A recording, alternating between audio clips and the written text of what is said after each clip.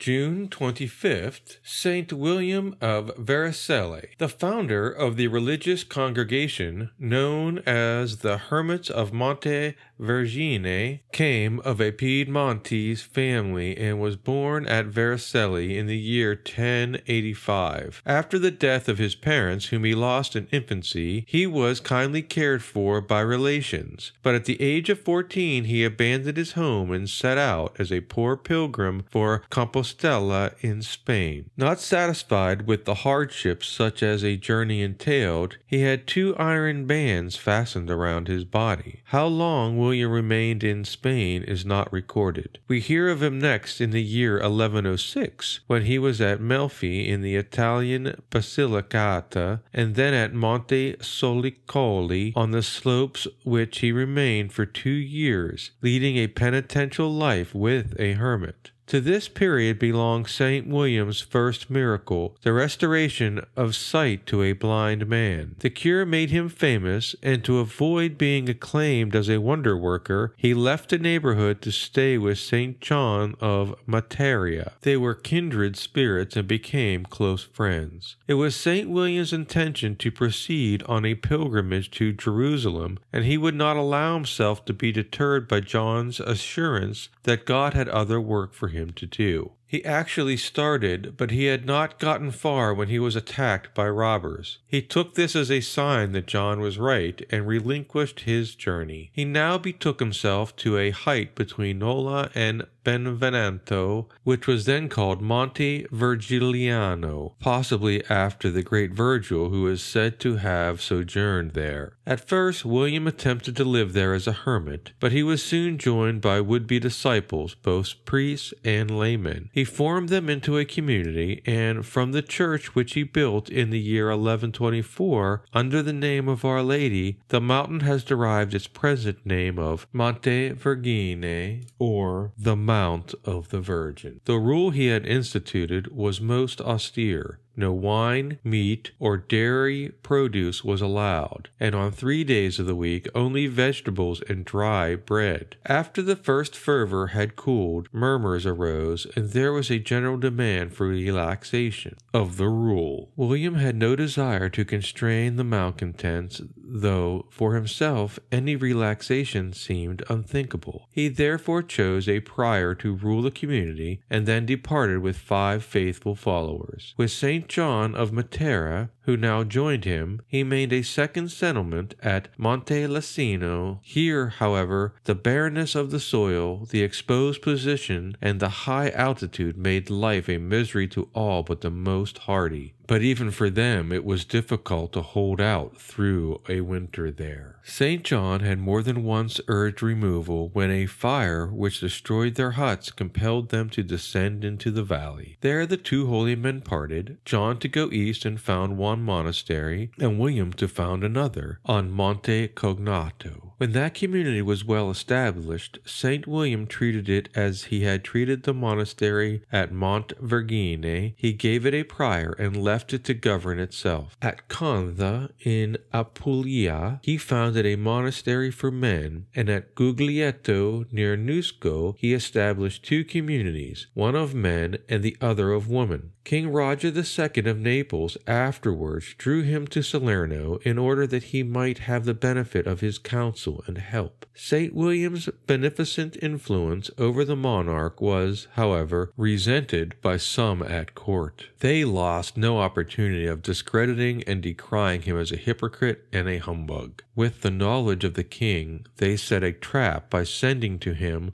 on some suspicious excuse, a woman of loose life, charged with the task of luring him into sin. William received her in a room at one end of which a great fire was burning. As soon as she began to exercise her blandishments, he walked away to the fireplace, parted the glowing coals with his bare hands, and then stretched himself down at full length in the space he had cleared, inviting her to lie down with him. Her horror was only exceeded by her amazement when he presently arose completely unharmed. The miracle led to her conversion. She gave up her life of sin and took the veil in the convent of Venosa. As for King Roger, he continued to patronize William's foundations and endowed other houses which he had placed under the saint's control. Saint William died at Guglielmo on June 25, 1142. He left no written constitutions, but a code of regulations bringing the order into conformity with the Benedictine rule was drawn up by the third Abbot General, Robert. The only monastery of William's foundation which exists at the present day is that of Monte Vergine.